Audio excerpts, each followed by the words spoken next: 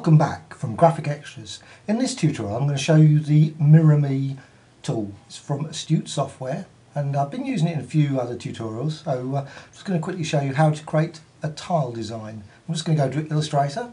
Of course you have to install the MirrorMe plugin. It's, like I say, available from Astute software. Excellent plugin.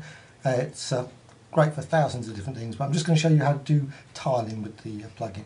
So now I'm just already predefined it. Here's the actual tool over here, the MirrorMe Tool. Comes with a little dialog over here, panel, and to actually get a sort of tiling effect, I've actually just set it to obviously 2. You could of course set it to 4, 8, obviously as long as it's even. So I'm just going to go with 2 at this point, and you can actually change the opacity of the outside region. So this is the region where you actually do the design. So I'm just going to add items here. Here you will see it greyed out, but you will actually see the design appear. So I'm just going to quickly go over to a square. Just going to quickly draw a square there, and straight away you've got instant tiling. So you've just got here just a basic tile, but you can of course continue on. It's just so you just keep adding, creating a interesting tiling effect. I'll just get rid of that so you can see the whole thing.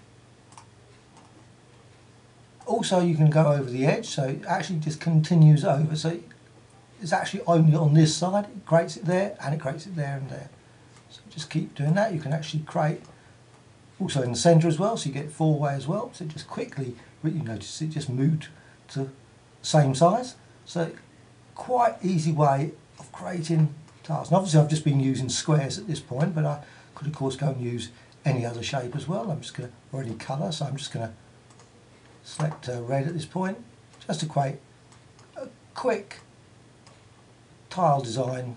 Very, very easy. Of course, once you've actually finished that, just go over to, of course you can actually get rid of it, remove all layer axes if you want. So I'm just going to do that, and that's it. Select the whole thing, just drag it over there. So yeah, straight away you've got a pattern tile, very quick and easy. So a great plugin for Illustrator CC and CS6.